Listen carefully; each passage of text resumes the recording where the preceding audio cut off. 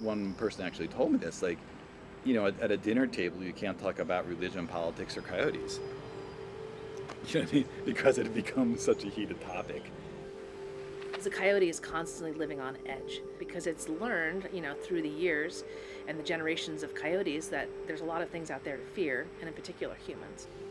I was warned by some biologists that I wasn't going to get any coyotes on my cameras because they'd be that wary, and they were right. Initially, it was accurate, and whenever I use cameras in a new area, that's the first thing I get. I get these coyotes just running away as fast as they can. I've got pictures of them on the game camera that, if you didn't know that was a coyote, you'd think it's a wolf. I mean, just the way they're built, they almost like have a mane in the winter. They get thicker hair down their shoulders and stuff. You can pick it out.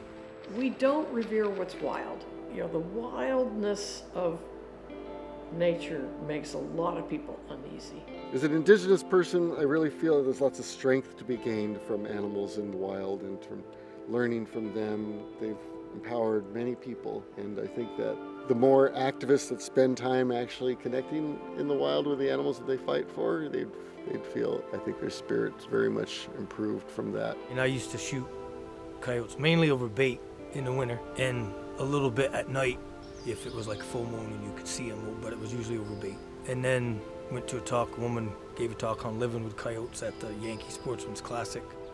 She just talked about how their family groups work and how if you eliminate the adults, the younger dogs might actually breed sooner, and that the population response to shooting them isn't really what you want.